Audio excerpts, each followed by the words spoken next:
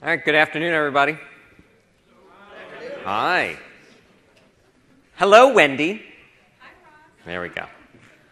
So hopefully you're all here to learn about managed availability. If you're not, the doors are back there.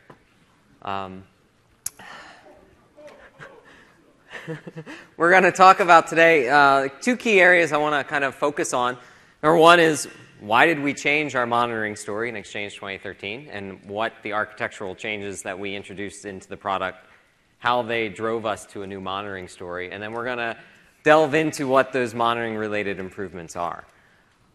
The end result, well, hopefully, as you walk away from this, we'll realize that our monitoring capabilities in Exchange 2013 provide a great deal of recovery-oriented computing, which will hopefully reduce the operational costs in the environment, as the system will hopefully recover itself, as opposed to forcing you guys as the administrators from having to do a majority of that work. So, where did we come from? I think a good portion of where we came from is looking at what we've done in the service in Exchange Online. We started several years ago with Exchange Labs as a grassroots implementation, which kind of evolved over time into a live at EDU offering, hosting millions of mailboxes for our education-related customers, and has grown to several tens of millions of mailboxes in Office 365 with SharePoint Online and Lync Online. As part of that has to do with the way we monitored that environment and how we took action when we found an issue. Originally, we deployed with a single SCOM management group. And over time, as the service grew, that SCOM management group became a scalability concern. We were hitting over 2 billion reads per second within that single correlation engine, which, as you can imagine, means we're waiting for alerts to fire as a result. So we had to grow and evolve our management groups over time. We had today, with what remains of our Exchange 2010 portion of Exchange Online, we have close to 45 management groups within SCOM. So a significant amount of overhead into our SCOM area for just alert and notification aspects of the service. And not only did we use SCOM primarily for alert and notifications. We didn't use it for recovery actions. We actually built into the service our own recovery workflow that was separate from the Exchange product base, but was something that we used to drive automations and recovery. Oh, brother. We'll fix that in a second. From there, we looked at where Exchange 2013 is moving. Exchange 2013's architecture is, in some regards, significantly changed from the past two releases. We moved away from having protocols execute on the client access server role to having the user's request serviced by the protocol instance that is local to the active database copy. And that's driven a whole bunch of other architectural changes into the product, namely that we get away from a lot of the version dependencies that we had in the past two releases that kind of constrained how we did upgrades and managed the environment. The result of that architectural change mean that we had to change the way we looked at monitoring, and like high availability, for instance. In the past two releases, high availability was mostly focused on the store and database health. Whereas in Exchange 2013, we have to look beyond that because of the fact that the protocol that's actually driving the user's behavior is actually local to that active copy. We don't want to activate a database copy that is on a server in which the RPC client access service isn't running, or the World Wide Web service, because that means that we're not going to have client connectivity. No one's going to be able to connect to that box. So that's not a desired behavior. So our high availability framework has to take the protocol health into account, and that's one of the areas that we've addressed, like best copy selection, as Scott will talk about tomorrow in his high availability talk. We'll delve into protocol health. I keep getting distracted by my machine that's making beeps at me. Demos. That's why I don't like demos. So we had to evolve our high availability story as a result of that, and that takes into account monitoring. As part of that, we looked at the overall picture. With one of the key differences for you guys in terms of if you've deployed Exchange 2010. How many have deployed Exchange 2010? Wow, significant number of you. How many are on 2007? Not as many. All right. I see we did something right with 2010 then. So one of the things that is vastly different between these two releases is our code base in terms of how we manage the code base. In Exchange 2010, we actually had two different code paths, code branches. We had a branch for the service, and we had a branch for on-premises, which meant that any changes we made to solve a monitoring-related problem in the service didn't usually accrue to the on-premises build. And likewise, we actually had to have a customer-driven escalation, or a developer, or a tester, or a program manager sit there and say, this code change we're making in the service, that equally applies to the on-premises world. So we should merge that into the on-premises branch. Whereas in Exchange 2013, single code branch. So when we talked about like our cumulative update strategy, one of the things that we talked about is the fact that we are ensuring that we have a unified code base. That's where that's coming from. Any change we now make to the service will get rolled and deployed to the on-premises world via one of the cumulative updates or a service pack in the future. So that way, any monitoring, any changes we make, whether it's the monitoring infrastructure, high availability infrastructure, or anything, will ultimately accrue to you guys in the on-premises world. So service management. Our managed availability story. The way we talk about monitoring now is the name of managed availability. And that's really broken down into three key benefits or values that we feel that we can bring with Exchange 2013. The first one is around being cloud trained. This is a concept where it kind of ties into what I previously talked about, the single code branch that we now have for the product. All the learnings that we get by operating this service will ultimately accrues to the on-premises world as well through the integration of all the code and deployment of future cumulative updates and service packs. We're also changing the way we look at monitoring with Exchange 2013. Prior releases had this great attempt to drive toward root cause. Sometimes we did that really well, but oftentimes we were really bad at it. Part of that has to do with the way we looked at monitoring, and we developed the health models in the past releases. But we're now more focused on the user and the user's experience with Exchange 2013. And as a result of that, when we look at and talk about recovery-oriented computing, which is our next value proposition that we bring with managed availability, it's about protecting that experience of the user by solving the issues as they occur in real time so that we can ensure that we have a healthy end-user solution. So from cloud trained, as I talked about, we've been running Exchange Online for over close to 6 years now, almost 7 years. And it's morphed over time to grow to support tens of millions of mailboxes and more. We've learned quite a lot as a result of that. You know, there are many different ways in which you can operate and manage an environment. With Exchange Online and with like SharePoint Online and Lync Online, we operate in what's referred to as a developer operations model. This is where we actually have the developer be the on-call for his or her component or feature. And so when there's an escalation that occurs, and that escalation could be driven through internal processes like SCOM, firing an alert, or it could be something that occurs through the support channel via an actual customer-driven issue. When the on-call developer receives that escalation, he's incensed to actually try and resolve that. Why? Because we're trying to build accountability into the development team for the product itself. And a developer who gets paged at 2 in the morning is going to want to solve that issue so that the next time he's on the on-call rotation, he doesn't get woken up again at 2 a.m. for the same exact issue. The way we kind of go about solving these issues is many different paths. We could develop a code fix and solve the problem and deploy that into the service. Or we could develop a recovery workflow. Like, for example, the OA service stops responding to users' requests.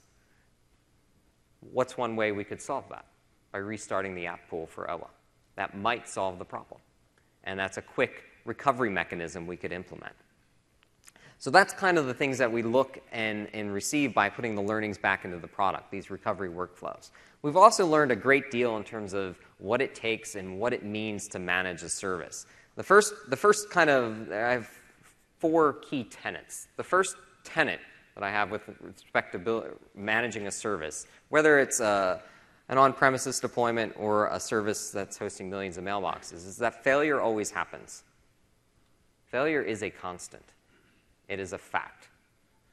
Now, many people try and go about building redundancy to solve failure.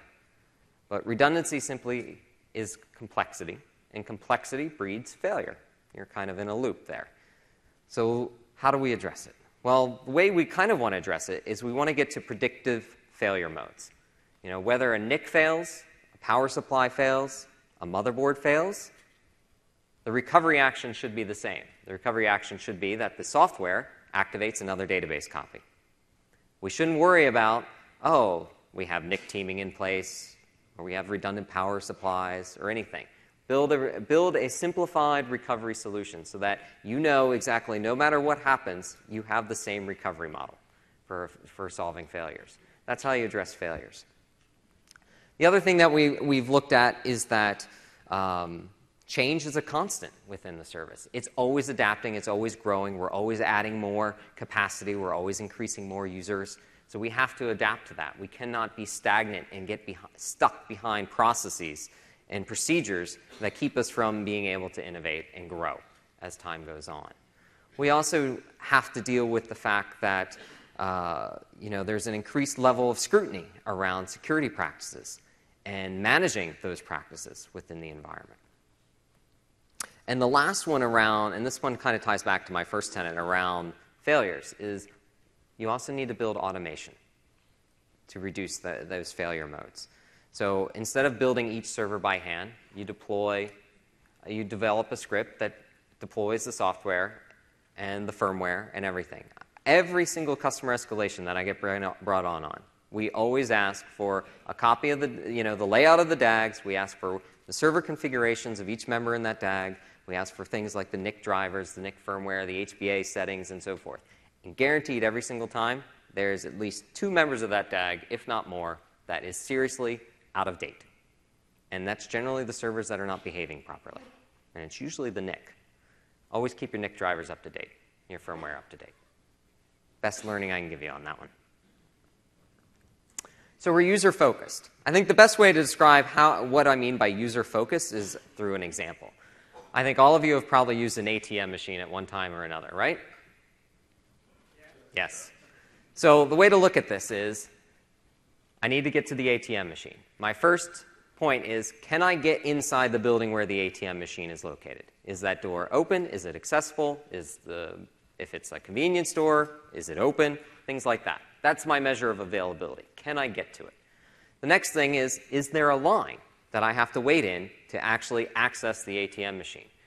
The number of people within that line is directly proportional to how long I have to wait. And of course, if you're like me, you get impatient because there's always that 1 or 2 people in the line that seems to have never used an ATM machine before in their life and takes 10 minutes. So that's a measure of my latency. And then the last one is around, once I get to the ATM machine, I insert my card, I enter my PIN, do I get my money? Or do I have a problem? Right? Recently, I had an issue where I actually went to the ATM. I was able to enter my PIN. I was able to see my balance. And then I selected, withdrawal $40 or whatever. And it told me to contact customer service. Okay. So I let the guy behind me go after a few tries and trying different accounts and everything. And he was able to get money out. So I knew it wasn't the ATM machine out of money. And it turned out to be the bank unchecked the ability for my debit card to actually withdraw money from the ATM. Or some crazy thing. But that was my error, right? And it was a non-intuitive error. Just call customer service. Well, that's a measure of my error. That's what we're doing in terms of being user-focused and measuring the end-to-end user experience along those 3 key dimensions where possible and determining whether we have a success, really. Are we able to facilitate that user request? Is that user request fast? Does that user receive any problems?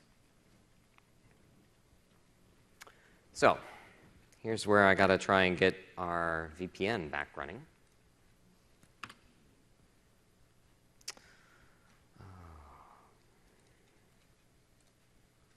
Anyone who's ever attended my sessions, you know I generally do not do demos, and it's for this reason.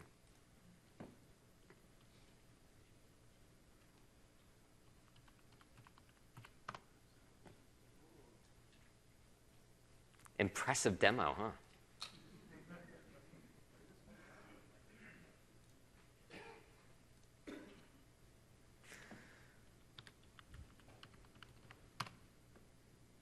That's my first server.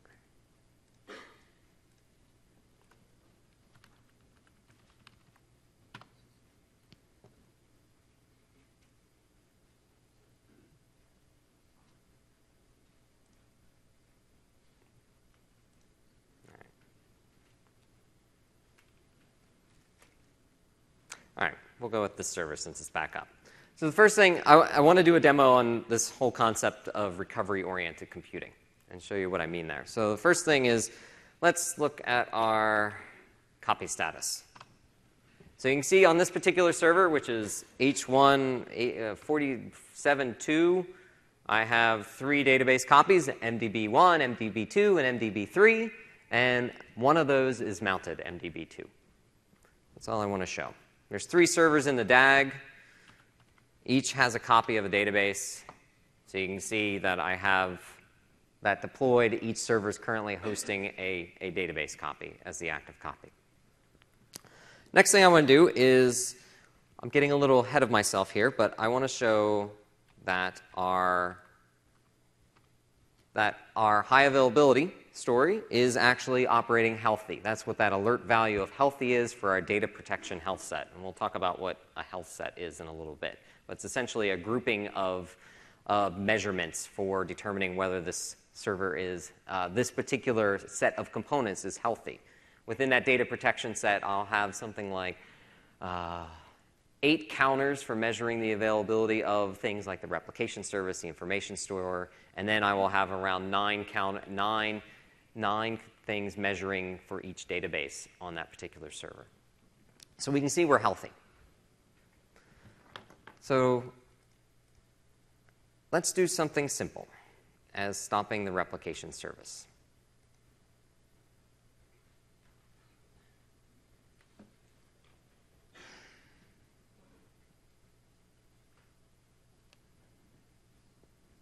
All right. So if we run the get mailbox database copy commandlet again, we'll see that the databases are now marked as service down. And that's because the replication service is no longer functioning, so we can no longer get any information with respect to the health of those particular databases. Now, our health set currently says healthy. And that's only because you see on the right, the last transition time is the last time the particular probe executed to measure the health of this particular health set. In this case, it was at 11:52, which is in about a minute. We should, or well, that was a while ago, but within about 60 seconds, we'll see this counter change to a value of unhealthy. And this is the fun part about the demo, because you have to wait.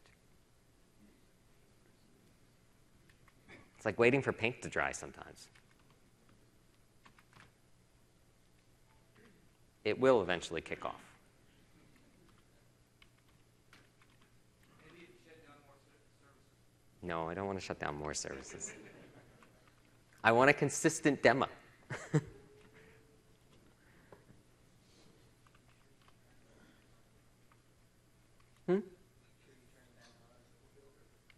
Yes.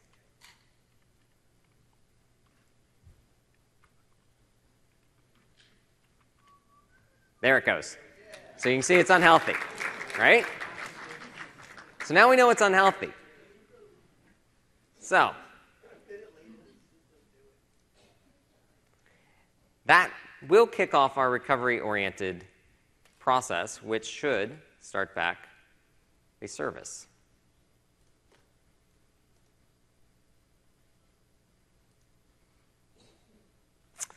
Or in this case, it didn't. So this was demo 2. Demo 2 has already begun. Throttling. Throttling gone wild. So throttling actually stopped us from restarting the service, unfortunately, on this particular server. Let's see if it would do it on this server. There's a reason why I had particular servers chosen.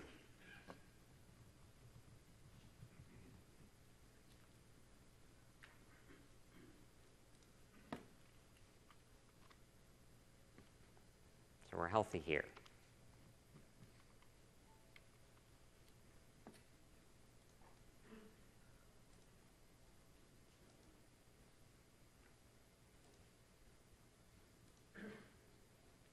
So what we'll see as a result of this other server, I'll just skip to demo 2. What we will see is that we're going to attempt to start that service. We're actually going to do it one more time. We've attempted it 3 times already to start that service. And you can see it's pretty much on a 45-second timer that we attempt to do this.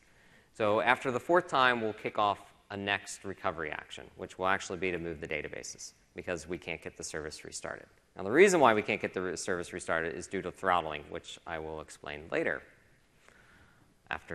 which was when that demo was supposed to execute. Again, why I do not like demos. All right, so our 4th time.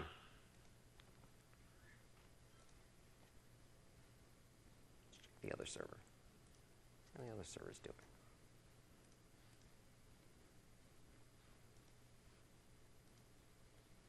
Oh, and it throttled it too. Ay, ay, ay.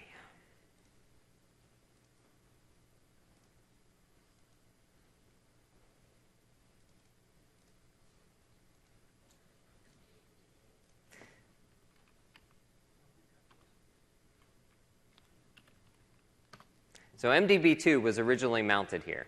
And we will now see that MDB2 has been mounted on this guy as a result of the fact that we took it out. So it actually already initiated the failover. And we can see that MDB2 is now mounted on 3938. And because we're throttling on 6079, eventually MDB1 will be mounted on 3938 as well as a result of this. So back to the slides. So what originally I was going to show you was that the service failed by me stopping it.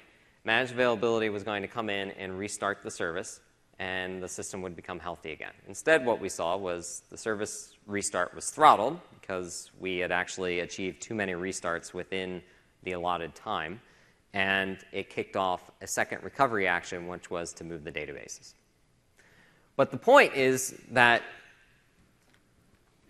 the goal is essentially this tagline, which we came up within the managed availability team, which is stuff breaks, but the experience does not. Because in the end, there was still no human involvement there within that entire demo. The database failed over on its own because managed availability kicked off a failover action against the environment.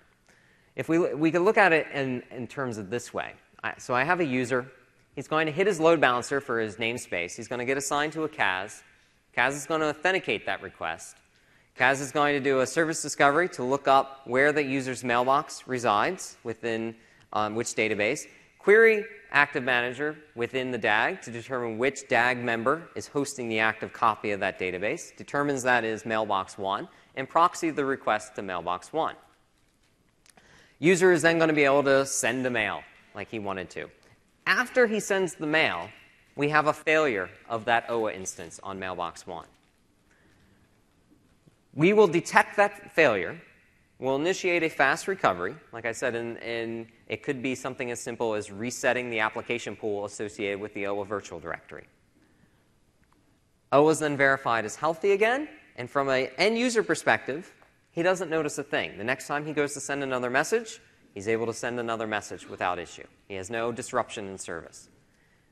Now, let's say OA fails again after that point. We attempt that fast recovery, but for whatever reason, the reset doesn't work. OA has still failed. We will then initiate a different type of recovery action, a more aggressive recovery action. In this case, we fail over the database to another server, because once we fail over the database, that connectivity is now going to shift to the server hosting the active copy. So we will no longer be using mailbox 1 OA instance to service this given user's request now that his database is active on Mailbox 2. At some later point, OA can become healthy again on Mailbox 1. Once it becomes healthy again, it then becomes a good target for failover at a later date in the event that we need to fail over. That's kind of a high-level view of what we're doing with recovery-oriented computing. Does that make sense? All right. Well, we've already done that demo. So, managed availability. You can think of managed availability as it's a process that runs on the Exchange server. It's under the Exchange Health Service process. And it has three main components. These components run asynchronously, and they're constantly doing work. We have the probe engine. The probe engine is doing nothing more than gathering data. That data is then fed into the monitor engine. That monitor engine, you can think of it as a pattern recognition engine. It's simply analyzing the data that is obtained from the probes and then taking action on that data. That feeds into our recover engine, which is what we refer to as responders. These responders are what does the work to recover the system in the event that it is unhealthy. And then lastly, there is this notion of escalation. This is when the system says, hey, we've done everything we could, but we can't solve the issue. We need to get a human involved. This is where SCOM comes into play. SCOM is our notification engine. When we escalate, we're reporting an alert that is picked up by SCOM so that SCOM can engage you guys to tell you that there's a problem.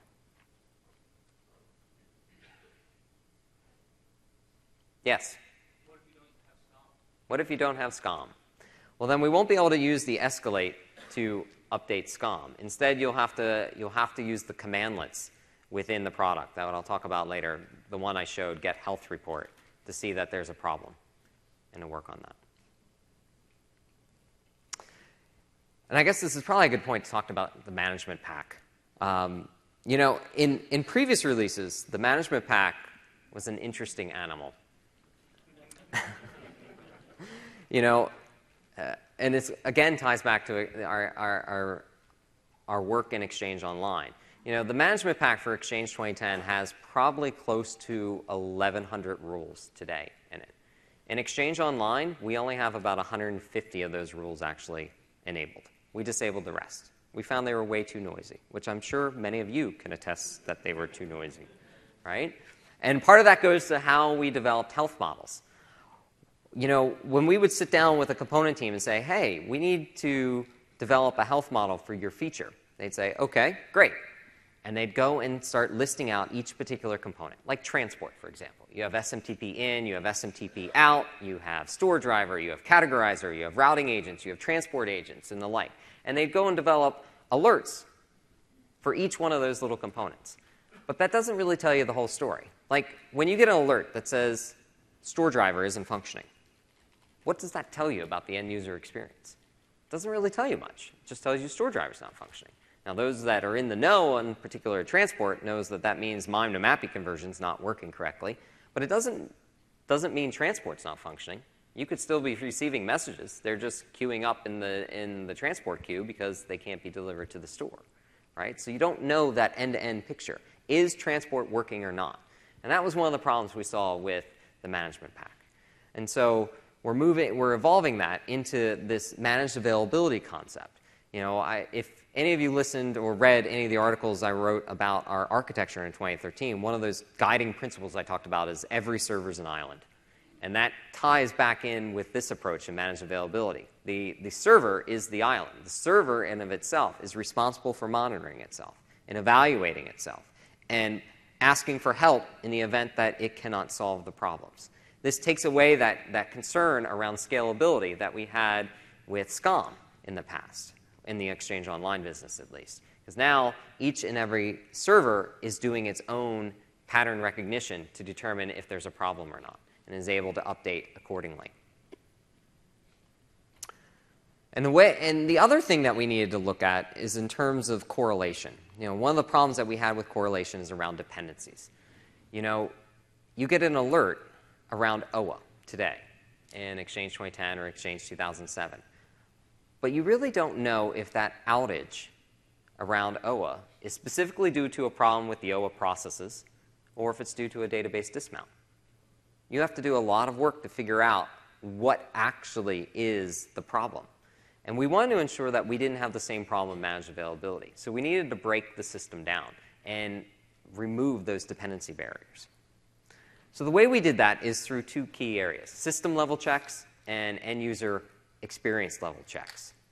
So we call these self-tests. The first one is what we refer to as a one probe, which is a mailbox self-test. This is doing a deep protocol execution through the entire stack on the mailbox server role, through the process down into the store. That in of itself is very similar to what we had in previous releases. We don't know, for instance, in this case, if this gives us an alert, we don't know if it's the protocol that's having the problem or if it's the store having the problem. We just simply know there's a problem that we need to address.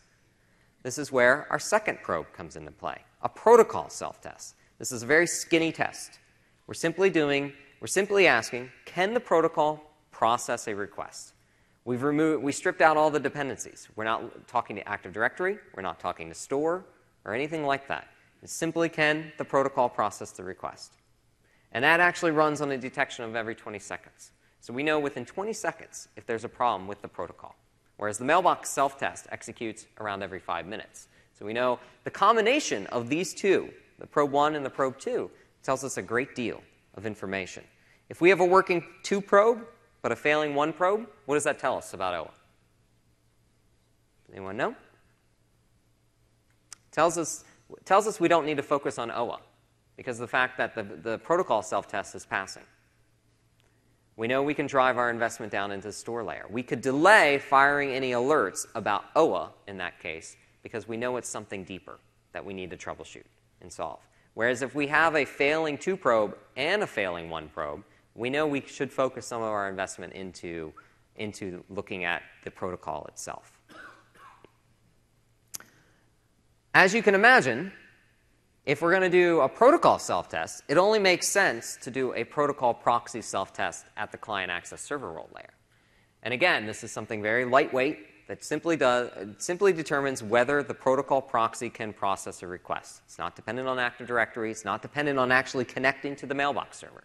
Can we simply process a request? Yes or no? It's binary, essentially. And then we have the end-to-end user experience, what we call a customer touchpoint. This executes from CAS and talks directly to a database, runs the whole gamut of the protocol stacks, through the proxy, through the protocol, down to the store. This executes every 20 minutes. This is our safety net, if you will. If everything else fails, this will tell us that we have a problem that we need to solve. And this is executed on CAS in this example. So the probe engine. The probe engine is essentially broken down into 3 key components. You have the probes themselves. The probes are nothing more than executing synthetic transactions. They just want to evaluate the customer or user perception of the service. Can we actually log on to the store? Can we actually send a message through transport? Things of that nature. We then have our checks. Our checks are nothing more than taking measurements, gathering performance data.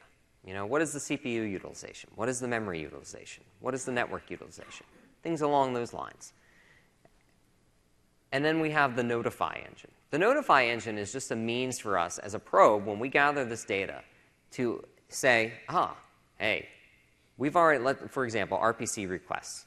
We've hit the maximum number of RPC requests. We shouldn't need to wait because at that point the server can't accept any more connections for RPC. So we shouldn't have to wait that 30, 40 seconds for the monitor to evaluate that new data point and become unhealthy. We know it's broken. So at that point, we should just be able to immediately trigger the monitor as unhealthy, which will then trigger a recovery action. Right? So that's what a notify does. It allows immediate execution of things when we know the system is unresponsive. Which leads us to monitors. Monitors take in all that data that's collected by the probe infrastructure and analyze it. And it makes a binary decision. We're either healthy or we're unhealthy. If we are unhealthy, the monitor is driving the sequence of recovery actions that are then performed on the system. Now, while I say our monitor is binary, healthy or unhealthy, there's actually several states you can see when you're looking at the system when executing commandlets like get health report. There's actually several other states. The first one is a state of degraded. Degraded means is the state that occurs in the first 60 seconds, typically, of when a monitor is unhealthy. Once the 61st second hits, the state will be changed to unhealthy. It's just a different notification, essentially. We also have a state we have two operator-defined states. We have a state of repairing, which is a means by which an operator who is performing some sort of manual recovery task, like rebuilding the OA virtual directory on the on the server, on the client access server or on the mailbox server, has the ability to specify that because the OA virtual directory isn't there, all these health sets related to OA are going to be reporting unhealthy. He has the ability to go in and define that he's currently fixing the problem and then it's repairing. Now, the state will only show as repairing for as long as there are no other issues. If another issue crops up, then the state would change to unhealthy. And we also have a state of disabled. Disabled is another means by which an operator can turn off a monitor because, say, for example, there's a problem in the environment and they don't want to monitor it or they don't need that particular monitor. Like if you don't deploy unified messaging. Do you necessarily need the unified messaging monitors? No. So you could disable them in your environment. So that gives you the ability to disable them, to override that.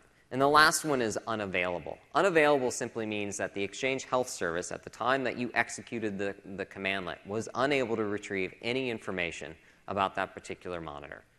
It doesn't mean it's healthy. It doesn't mean it's unhealthy. It just means that it can't access any information related to that monitor. Responders.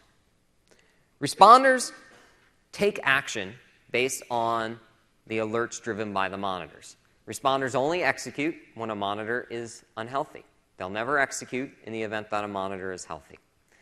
And as I mentioned previously, the monitors dictate the sequence of actions that occur when something is unhealthy. They define which responders will execute and when those responders will execute. Now, we have several built-in responders in the environment. We have, as I already talked about, a restart service responder, which, as its name implies, will restart the service. We have a reset application pool responder, which will reset virtual directory's application pool. We also have a failover responder, which, as its name implies, will fail over databases.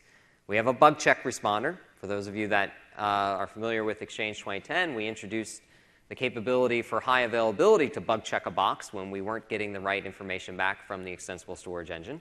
We've taken that a step above and created a responder to manage that bug checking capability for us. And that's really a last-ditch effort to get all activity off that box because we know the box is not performing in a healthy manner. We also have an offline responder. The offline responder is used for the client access server role. And it's a means by which we can take a protocol or a server out of the load balanced rotation. The way we do that is we do health check pings. The load balancers, you can configure them to do health check pings. We have some consistent means by which load balancers can do these health check pings in Exchange 2013. And based on the response that managed availability tells the load balancer, we can take either the protocol or the server out of rotation.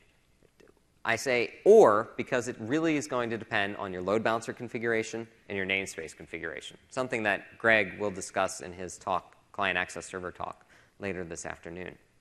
As you can imagine, if we have an offline responder that takes servers or protocols out of the load balancing pool, we need the reverse. So we have an online responder, which can add the protocol or server back into the rotation when the corresponding protocol or server becomes healthy again. And then we have an escalate responder, which, as I said, drives SCOM notification for there's a problem. And then on top of that, we also have specialized responders. Specialized responders allow each individual feature or component to develop something in the event that they need them that one of these built-in responders don't have. For example, how many of you are deploying large mailboxes? All right, so everyone here probably knows that for a large mailbox to be successful, you need a fast index, right? So that users can find their data. How many of you have had to deal with catalog corruption? Not that many. Well, that's good. Well, they're painful, right? Because you have to go and initiate a reseed. You have to first detect it in Exchange 2007 and Exchange 2010, and then you have to go manually do a reseed. Well, we don't think that's the best approach. We shouldn't drive an operator into having to perform a catalog reseed.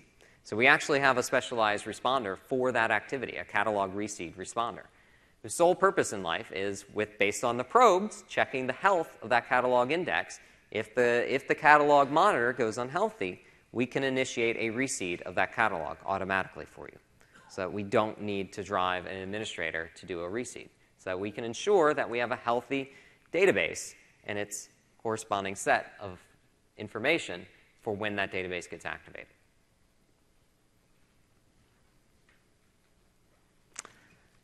So let's put all this together. So I'm sampling data via the probe engine, gathering all that data. The monitors are analyzing that data and making a decision. Are we healthy or unhealthy? Right? We're healthy if we're green, for those colorblind. Right? And then we have a state, a name-time state. Remember, the monitors drive the sequence of recovery actions of which responders are executed and when they're executed. At some point, the monitor's going to go unhealthy, red, for those that are colorblind. Once a monitor becomes unhealthy, the current time is recorded, and we begin a name-time sequence of events of trying to recover this service, protocol, whatever it is, back into a healthy state to get that monitor green again. For example, we could have, within that monitor definition, a sequence of events. T1 is our first sequence of event. And we're stating in this fictitious example that T1 will execute immediately because we're saying it executes at 0 seconds. So immediately when this monitor goes unhealthy, we're going to execute T1. T1 could be as simple as, if this is OA, restarting the app pool via the restart app pool responder. Now, we have a second name time sequence of event, which is stating that in 10 seconds, if the monitor is still unhealthy, we'll execute the next responder. In this case, it could be one of these three, typically. If we're talking about OA, and this is the mailbox server role, we're going to initiate a failover. Now, the important thing here is that this is all driven on time. So regardless of what the activity of that first name time sequence is, if the monitor is unhealthy at 10 seconds, we are going to execute the second responder. We don't care what the activity of that first responder was, if it was successful or not. It doesn't matter to us. What matters is that the monitor is still unhealthy 10 seconds into the unhealthy event. Let's say we have a third name time interval. So 20 seconds after the second name time interval, we're going to check things again. And it's our third name time sequence. Now, on this one, I put that we'd escalate. So if after 30 seconds of our outage for OA, we detect that it is still unhealthy and this monitor has never changed back to a healthy state, we know something seriously screwed up on this box, of which we can't recover. We restarted the app pool, didn't do it. Maybe we even tried a restart of the web service. That didn't solve it. And so we failed over the databases, and we're still unhealthy. At that point, we can do an escalation. If at any point during this sequence the monitor became healthy again, this activity would cease. So a responder only executes while a monitor is unhealthy. As soon as the monitor becomes healthy, we stop execution of the name time sequence events. So if 9 seconds in, the monitor reported as healthy, we would have not executed the second name time interval event. If at 29 seconds the monitor became healthy again, we would not have initiated the escalate responder. Yes? How much are all these things intended to be administrator defined? Are they like locked, or are these like or per component, they'll be locked down like a C event type thing, or are they just best practices, or what's the Yes. Great question. So the question is, how locked down are these? How are they defined? So each component team or each feature crew that built a particular monitor defined their own name-time sequence of events. So a monitor, like in this fictitious example, I showed that there were 3 name-time sequence of events. The OA monitor may actually have 4 or 5 in particular. It's most likely, let's reset the app pool, restart the service, failover, escalate, something of that nature. Each component defines them differently and defines the intervals in which they occur. I use 0, 10, and 30. It could actually be 60 seconds, 90 seconds, and so forth. Like we saw with the restart service. There were actually, in that one, for detecting the replication service health, we actually executed, there were 5 responder activities that we saw. The first 4 were trying to restart the service, and it tried to restart it 4 times. And then after that, it triggered a database failover. And it was doing that every 45 seconds. So each monitor defines them. How you see them, Scott's actually, I think, going to cover some advanced scripting capabilities in his tips and tricks that shows it. But how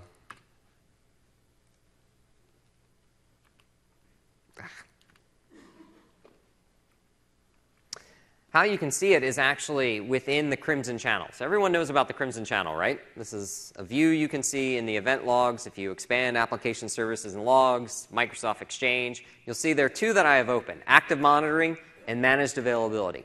Active monitoring will show you all the definitions of things.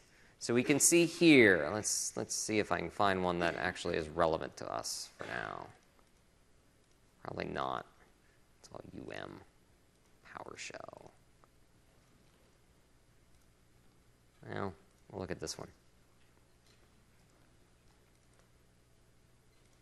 So you actually, if you look, you'll see the definitions of everything, which some of this information is, I don't know anything. But this tells us, for example, our monitoring threshold, our monitoring interval. So we check every 2,400 seconds for this particular monitor. And you can see here is an example of our transitions.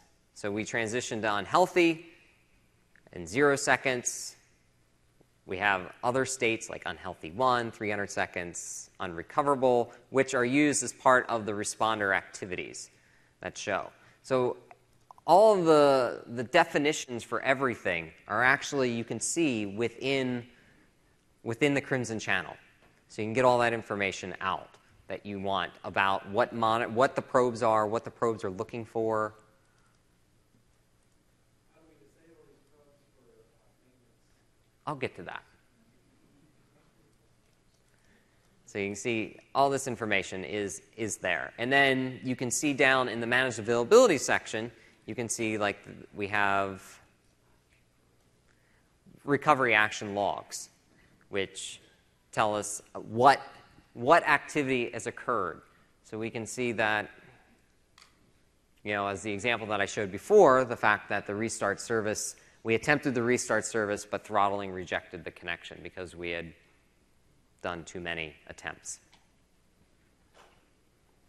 So all this information is available, and there's even the results, which tell us that the recovery, you can see that here's the example of what we just did.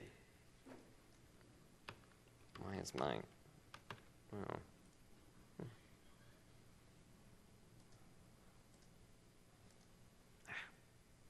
Oh, I'm on this server now.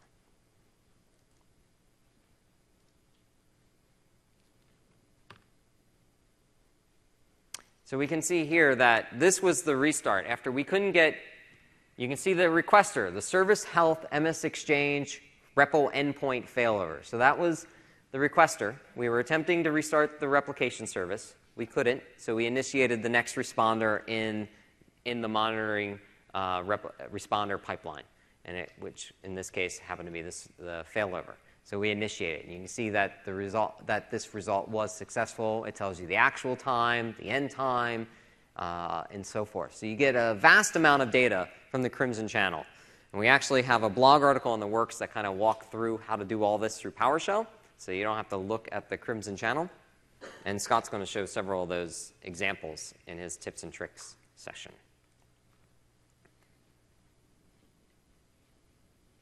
So any more questions about the pipeline? Yes? In that example, what happens if your first action resolves it temporarily and resets the clock Yes. and then fails again? Yes. It's where that ties back to why the demo didn't work. Throttling will kick in. So there is, it might be my next slide. We'll get to throttling. I think it's 2 slides in. But I'll answer that question in more detail. So any other questions about the pipeline? Yes? Can you redefine the throttling of the parameters and policy firing? Yes, we'll get to that too. You guys are getting ahead of me. So the result of this is that we've learned a lot by deploying this into the service and seeing how it's behaved. For example, we've learned that the protocol self-test is an extremely good indicator of when a protocol is not functioning. That tells us pretty immediately that we have a problem at the protocol if it can't do that simple, can I process the request? And over 90% of the time, resetting the app pool solves the issue for us and gets us back to a healthy state. We've learned other things too. We've learned that managed availability is noisy in some instances. And for example, we originally had the design for the mailbox self-test to check every single database on the server. Well, when there's a problem with the server, like the store process isn't functioning correctly, if you have 50 databases on that box, you now got 50 alerts. We don't really need 50 alerts in that case. We only need 1 alert. So we tuned that, and we actually changed the architecture so that we're not hitting every single database, we're hitting 1 database on a box. Because that's still a really good indication that something's wrong if that 1 database isn't functioning. So things like that we've tuned. And with each release, we keep iterating and improving managed availability. We've made some architectural changes in Cumulative Update 1, and we're making some other changes in Cumulative Update 2. So all that's as a result of the work we've done in the service and managing the Exchange 2013 online service as we've migrated mailboxes to it. So back to your question. As you can imagine, having the system do a bunch of recovery activities has the potential to have a cascading effect which could overrun the system and bring the entire system down if it's not constrained in some fashion. This is where throttling comes into play. Throttling allows us to control it. And we do it across a vast number of different means or methodologies. We can take into account the minimum number of servers within a group. A group is a DAG, or a group is a client access array, or a load balance pool. We can look at the number of times we've actually executed that particular responder. Like with the restart responder. In the build I'm using, the restart responder only allows you to restart the service once per day and has a defined maximum that you can restart it within the DAG. And apparently I've hit that limit, even though I purposely didn't run this demo for 2 whole days. Something in my lab environment triggered it anyway. So we were throttled. We can also, that looks into account time. Well, I didn't talk about time. Time basically says, okay, like the restarting the service. I'll only allow the restart service to occur every 60 minutes.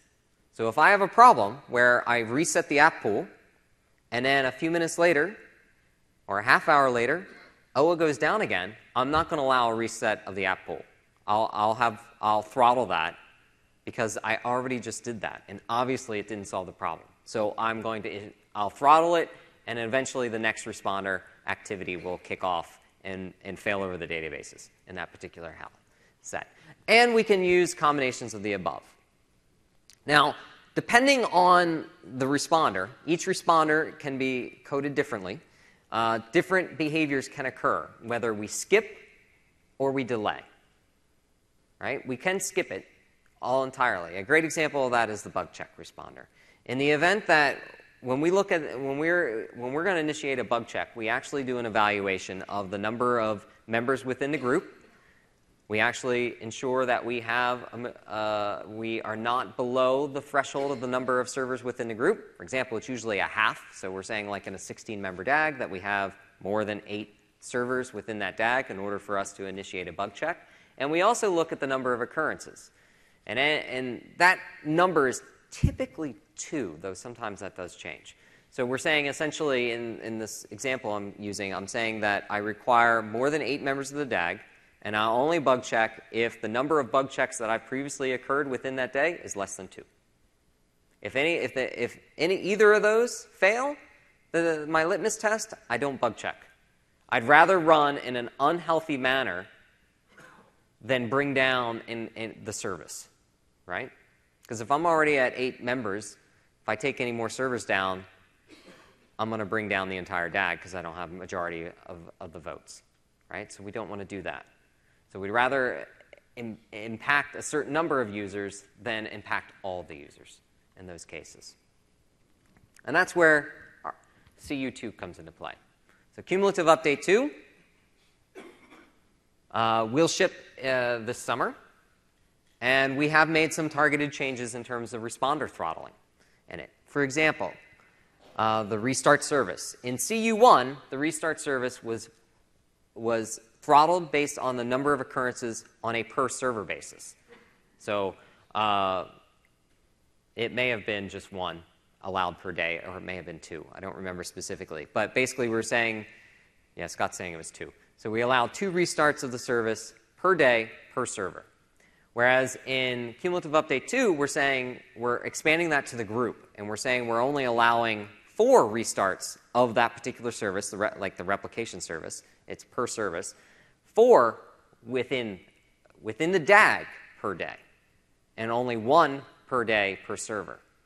So why I was getting throttled is because apparently in my 3-node DAG, I've already somehow triggered off 4 restarts of the service, which happens when you're running pre-release code, because I'm running the cumulative update 2 code that is not anywhere near final yet.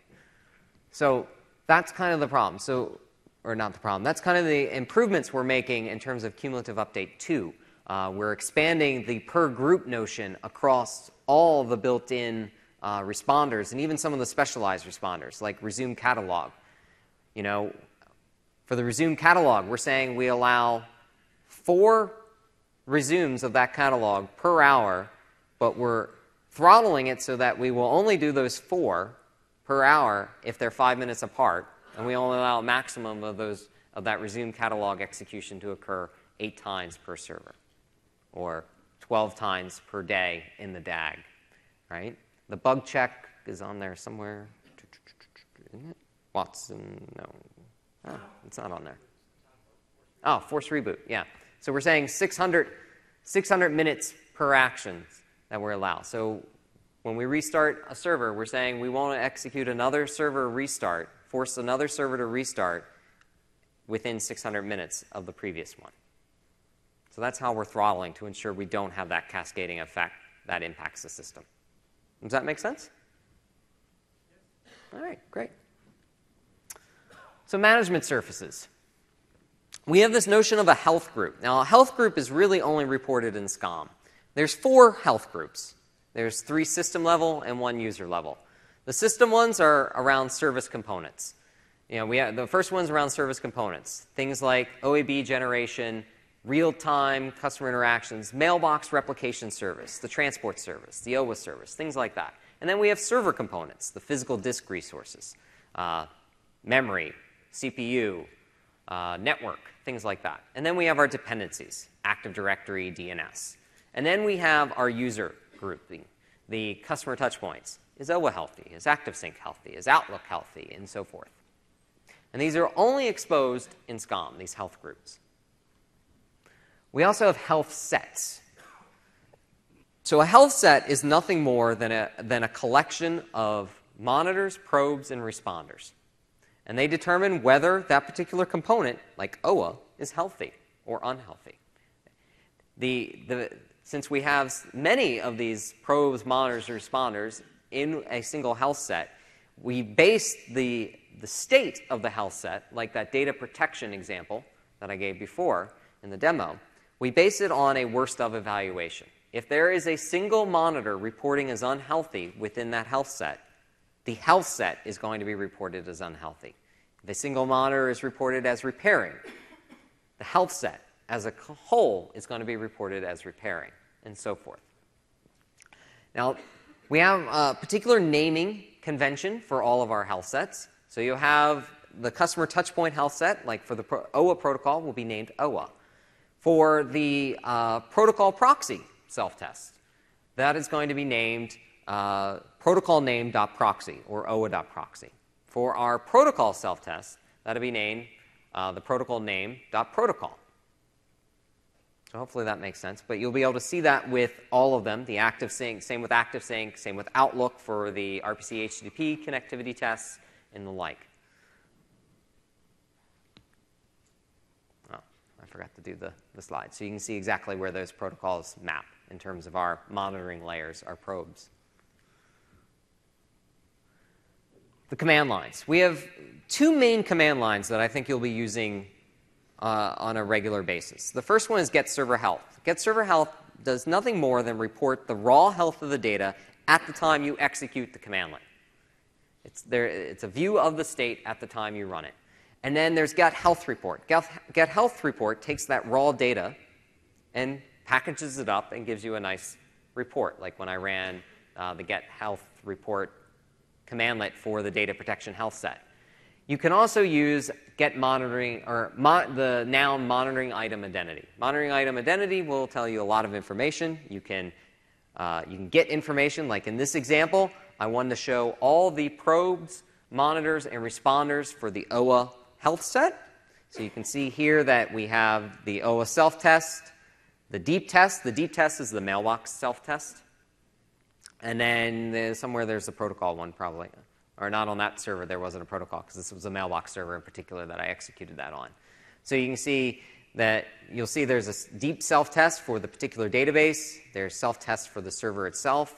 And then there are the responders like OA self-test restart, OA self-test failover. Those are the names of two of the responders in this particular health set. So that's how you can get information. The monitoring item identity is also what you can use in terms of setting other particular settings about a particular monitor, probe, or responder. And then the question on the right was around how do I change some of the system variables that you've built in? Because I think all of you are probably familiar with, know the management set, and I'm sure all of you at one time or other have changed a rule in your management pack because our rule was either too noisy for your environment or didn't fire enough for your environment, right? So you might want to fine-tune. So we do provide the means by which you can change the frequency of when a monitor would alert or become unhealthy.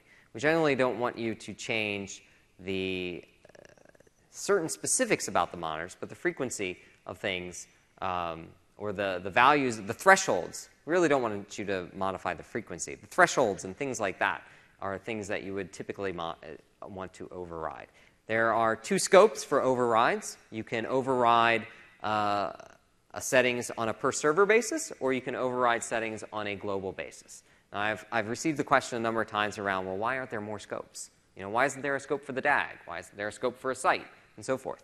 Well, this is where the beauty of PowerShell comes in, because I can easily get the list of members within a DAG and pipe it to the add server monitoring override commandlet and affect what I want. Same with CAS members. I can get all the CAS members within an Active Directory site and apply the server monitoring override. So the sky's the limit in terms of your scoping capability with your override framework. We just provide two simple scopes. In addition to our scoping on the server and global basis, we provide you a means by which you can define how long that particular override should apply. You can specify a version. So you can say, let's say, for example, one of the transport monitors isn't functioning correctly due to a bug that we introduced in Cumulative Update 1. Well, you could apply a version for that. You could apply a global override and specify the version is 620.29 and disable that particular monitor as a result. And then when you deploy cumulative update 2, which will have a higher version number than 620.29, the monitor override would no longer apply. So you can do things at a version level. You can also do it at a time-based level. So you can say, let's say you have a very large sales force, and you know that at the end of the quarter, the amount of email doubles within your environment. The message flow doubles within your environment due to the salespeople acting all crazy. Well, you can specify a monitor override that says, okay, let's increase my threshold for my message queue for this period of time at the end of this quarter coming up. So that way I don't have to get alerted because I know it's going to be double. And it's above the current threshold that the monitors apply. So it will only apply during that period of time. The key thing about overrides to remember is that they don't get acted upon immediately. So a server override's written into the registry, and the health service has to check the registry to see when those are updated. And then the global overrides are in Active Directory, and you're dependent on Active Directory replication for those. So you have to keep that in mind when you enact an override. It can take typically around 10 minutes for an override to take effect on a particular server. And we don't support wildcards. You can't just override in an entire health set. You have to specify the exact health set and the monitor, responder, or probe that you want to change specifically. These are the commandlets. It's server monitoring override and global monitoring override are the nouns, and then the verbs are get, add, and remove. Within the appendix, I do list out what all the properties are and what the values are that you can configure for those. So that's I think that's in TechNet as well now. Do we have any specific articles on overrides yet? Only command line. Okay, only command line. So we're getting there. The SCOM portal.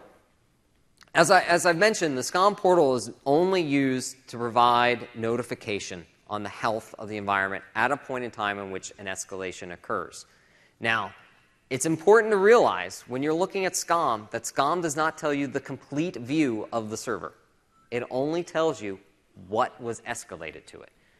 So while the OA health set may be saying that the protocol health is in question and has escalated to you because the restart of the app pool didn't work, the restart of the service didn't work, etc., it may not be telling you the fact that the transport service is also not healthy because the transport service hasn't hit the point, the monitor for the transport service hasn't initiated the escalation responder for that. The only way to know the complete true health of the server at any given point in time is to run get health report. The SCOM will only tell you about what it's been told is wrong. The way it does this is through our escalate responder. When the escalate responder is initiated, it writes an event to the application log. That event is consumed by the SCOM management agent and is uploaded to the SCOM correlation engine. And that is what's reported in SCOM. That event indicates what's wrong, what health set is not functioning correctly, and that's what's bubbled up and reported in SCOM. And the dashboard is broken down into 3 key areas. You have active alerts, organization health, and server alerts. So we can look at that here, assuming it all.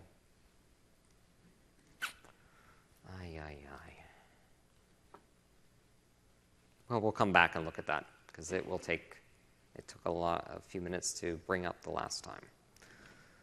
You could deploy the Exchange 2013 management pack on SCOM 2007 R2 or SCOM 2012. This is a screenshot of what you do see in terms of SCOM, the health reports, the health groups. You can see here that I'm looking at a particular server in our dog food environment. It's a client access server role, and I was looking at the customer touchpoints. And you can see here that the customer touchpoint is listed as critical or unhealthy.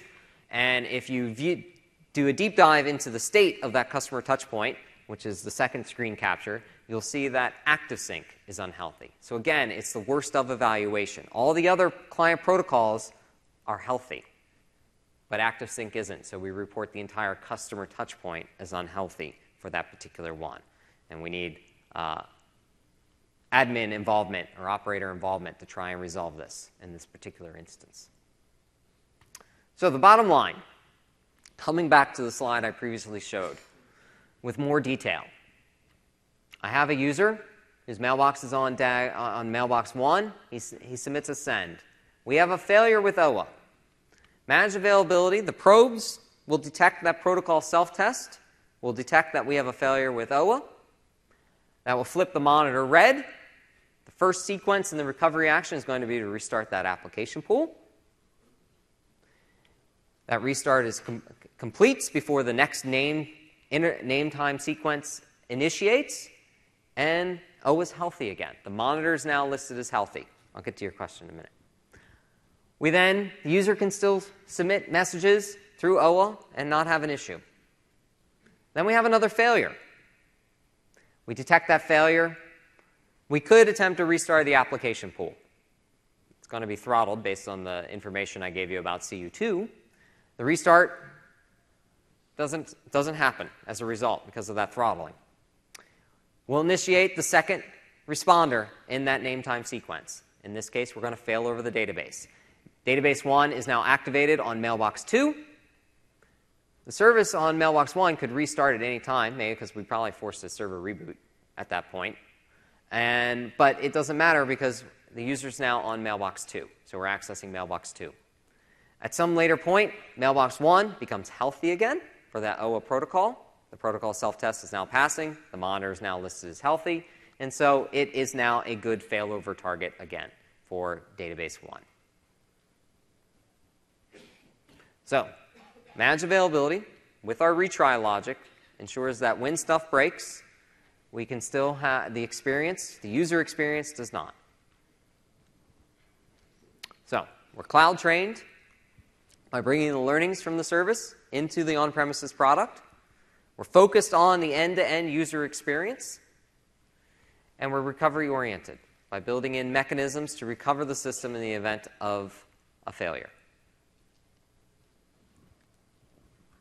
Your first question. On a couple slides back, you showed the NLB device. When the monitors and the probes fire and all that, does it take the NLB into consideration, or is it when you said originally that all servers are an island, you would have a scenario where each server is reporting healthy, but your NLB device is not? So managed availability doesn't take in the health of the load balancer itself, because that's not an exchange product. I'm sorry? So we're not checking entirely through the namespace, we're checking through the server itself. Yes, we're checking through the server itself. Yes? On the last slide, you showed that the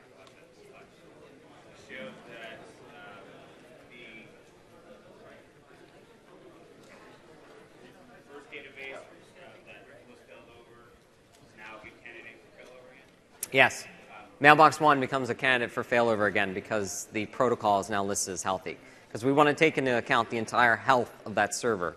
And we only want to fail over to a healthy server in the event that the rest of the protocols are healthy. So given that we had preferred data, we still have preferred databases, right, as far as preferred failover? Well, yes, but, well, there's not necessarily a concept of preferred failover. There is an activation preference, but the activation preference is only used in certain circumstances. We actually, best copy selection is looking at a whole much larger wide range of things. Copy queue length, replay queue length, catalog health, and now protocol health. So we want to go back to the prior state? Well, we could, in the event that, we're not going to move that database back. You have the script, the redistribute active databases script. Now you will most likely have that configured to execute at any one time. Oh yeah, I forgot. We have server architecture posters. You can come down to the booth and get them too. I'm bad at notifying them. Swarm Scott, knock them down. Yes.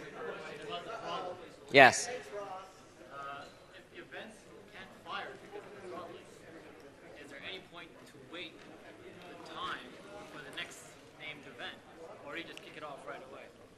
Because you know there's nothing going on until the next 60 seconds when the next timed event's going to happen. So you might as well just fire it off, right? Or you're just going to set it down and wait 60 seconds for that next event to turn. Well, it will ultimately depend on how the responder is configured. If the responder is configured like, as an example, the bug check, where it will actually just skip, or if it will delay. And if it delays, it's going to delay to try to restart it. So all things configurable as to whether it delays or not. No, it's built in. Yes. That's not a configurable action, I don't think. So depending on the trigger that's deciding to skip, it may wait. Yep. Thanks. Very informative. Great. The way it works today with SCOM, Mm-hmm. you get notified when something happens. Yes. In this case, since SCOM isn't really known about it until it's been implemented. Yep. So like in this scenario you just showed us with OWS, Uh-huh. is there a notification that tells you? Not the SCOM. Not the SCOM, because we solved it. So the exchange or managed availability does not notify you? No. That's the whole point. We want to reduce the operator costs. You want to know that your tool was restarted or that you failed over and now you're running on a different data. So, I may not have mentioned this. I forget. I know I talked about root cause. I think. Oh, damn. I missed that main tenet. Managed availability isn't driving toward root cause at all. We're not necessarily concerned about root cause. We want to get back to service health. That's the focus. We're about awareness when needed, but it's not about the root cause. Generally, the exception that occurs is good enough to determine what the root cause is, but we're not bubbling up root cause because we never did it well to begin with. So we're not trying to now. We're simply saying, okay, O is unhealthy. How can we quickly get O healthy again? Which is good. Yes. But because it's not, Everything's still recorded, right? You still have the protocol logs. You still have everything in the Crimson channel, which tells you that it tells you the activities that managed availability took. So you can see all that. One of the responders, and I forget what we chose for on premises. Out of the box, Scott probably remembers. I think out of the box and on premises we do not collect dumps. That was one of the settings you have to set. Yeah. So you can actually configure it to actually take a process dump when it actually takes action. So that way you can then try and drive toward root cause at a later point. We have to start bringing people into the next Okay. session. Yeah. Okay. Here's a bunch of, I have 8 of them. First come, first serve, free for all. A party on Wednesday. The mod. You'll need to take this. There's one, because that tells you where it is. There you go. There you go, Eric. Eric, it's in you. I got 2 more. Who's going to fight me for them? All right. I'll give one to my friend Alex here.